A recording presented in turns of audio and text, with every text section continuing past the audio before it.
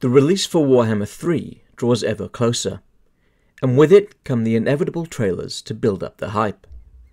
In the most recent trailer, we revisit the hardened warriors of Kislev, and possibly get some backstory about their role in the coming conflict. It appears that Khorne has chosen the Kislevites for destruction, and the forces of Kislev may be fracturing under the strain. We encounter a general and his troops marching out from a town on a cold winter's night, as he talks of the motherland turning its back on them, exiling them to the frozen wastelands.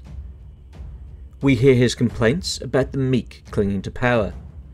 Could this be a reference to Katerin being unwilling to meet the chaos threat head-on? She seemed determined in the initial Warhammer 3 trailer, so what may have occurred?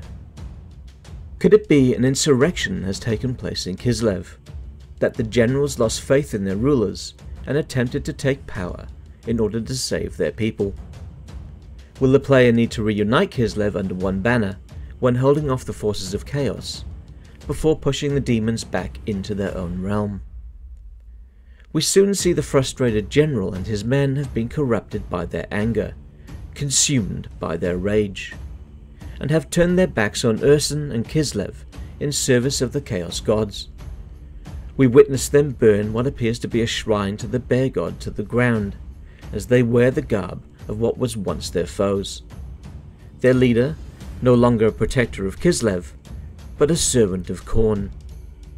We then witness a battle between the Ice Queens and Khorne's armies, the splendour of the winged hussars and the impressive bulk of the Kislevite bear cavalry against a horde of chaos warriors and the demonic bloodletters.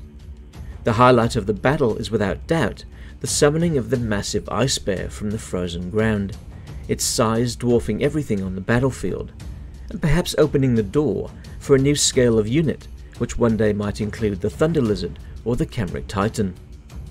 We may even see magic as a whole tweaked so other schools can summon great beasts like elementals of fire or death, as seen in the Monstrous Arcanum. The trailer ends with the wondrous ice bear charging a greater demon of Khorne that has swept down from the skies above, a fight I would truly like to bear witness to. No pun intended. With the initial Warhammer 3 trailer, I found myself grinning from ear to ear as I watched, my anticipation rising with each moment, and afterward, with the reveal of Grand Cathay, I was totally hyped. Unfortunately, I didn't feel much from this trailer. It was great to see the summoned ice bear and some of what might be the backstory for Kislev's standing in game, but the trailer kind of fell flat for me. I can't quite put my finger on why. I'm looking forward to being able to play with Kislev in Game 3, and the units that are shown once again in this trailer look fantastic, so it's not a lack of interest with Kislev, who will be my second playthrough with the game. Grand Cathay has top spot for me, and their reveal would have to be a disaster to change that. How did you feel about this second trailer? Were you hoping for something different? Is the hype still strong for you at this point? Why not let me know in the comments below. If you enjoyed this brief video, please leave a like and consider subscribing to the channel. I realize we content creators go on and on about engagement, but it really helps our channels, so don't forget to engage with your favorite channels out there, even if it's just to say hi. As always, I'd like to give a shout out to my patrons. Thank you for supporting the channel. A special thanks goes out to Hot Apple Pie and Cody Bonds.